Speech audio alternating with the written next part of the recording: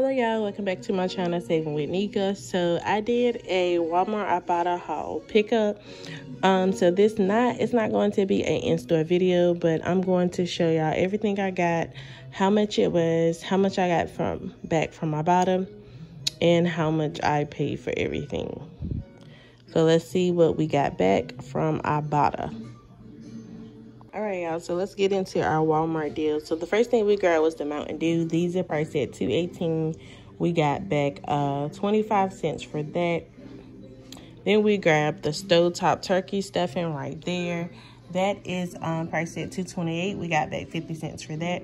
Then we grabbed the Butterfinger for 98 cents. We got back 25 cents for that.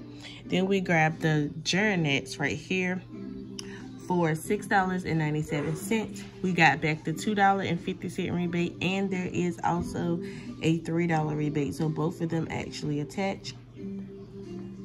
Then we grabbed the gravy right here for $1.98, got back the 50 cents.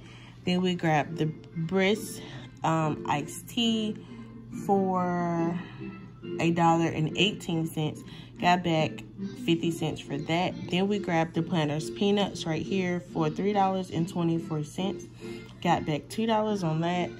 Then we grabbed the Heinz mustard right here for $1.67, got back 50 cents.